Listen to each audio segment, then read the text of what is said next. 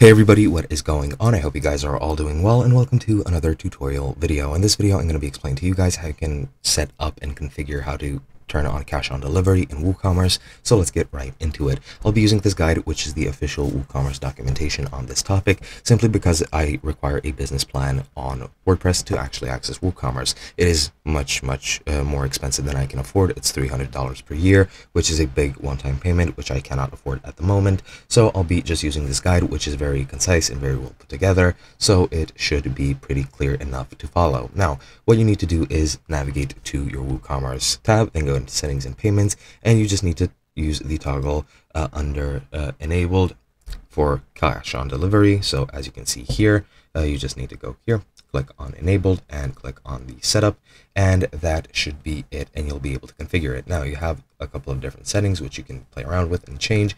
You can enable COD, which is cash on delivery, just disable it to turn off if you want to in the future. Then for the title, you can choose the title shown to customers. For the description, you can add the description. If they choose cash on delivery, for instructions, you can explain how that is done.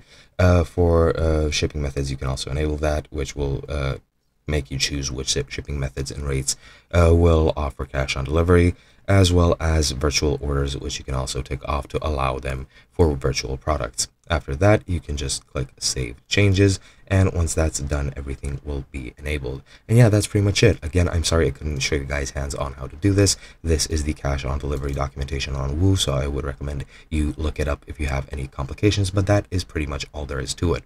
Hope you guys enjoyed, and I'll be seeing you guys in another video.